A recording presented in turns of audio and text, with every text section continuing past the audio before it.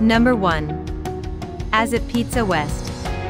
Stopped in for lunch at 11:30 a.m. on a Monday, and the place was already busy. The employees at this location are always extremely friendly.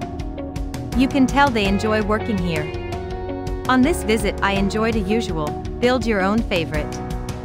It was delicious as usual. I look forward to see the newly expanded store on my next visit. Number 2. Zesto. In the past, I have always enjoyed a destination trip to the Zesto. On this particular visit it is as a letdown. My jumbo cheeseburger was overcooked, as were about 1/2 of my fries. Unfortunately. Number 3. Chick-fil-A. What a horrible experience. Paid an astronomical price for 2 sandwiches, and when we opened the box to eat, there were no buns on either sandwich. How do you expect us to eat a sandwich without a bun? Number 4. Freddy's frozen custard and steak vegas. On this day Freddy's was my 3rd attempt to have a dine-in lunch experience. First Taco Bell, and then Burger King. Neither are offering dine-in service.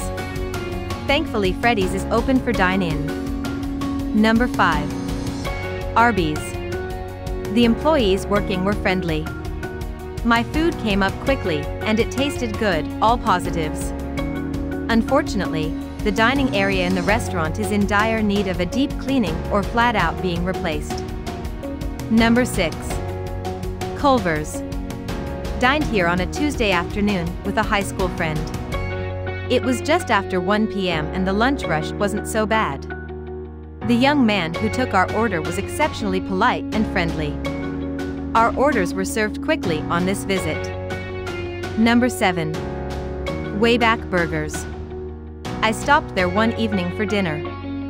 I have never been to this particular chain before. I was totally impressed. The 2 gentlemen who were working were more than gracious and took very good care of me and my order. Number 8. Five Guys. Dined here on a weeknight after leaving the Hobby Lobby. Enjoyed a cheeseburger but a large order of their delicious Cajun fries. When they say a large order they mean it. It was an excellent burger and fries experience. Number 9. Subway. A typical Subway with the regular food. Staff verbalized they wished they had no customers, because all the cars were at the Chinese restaurant next door.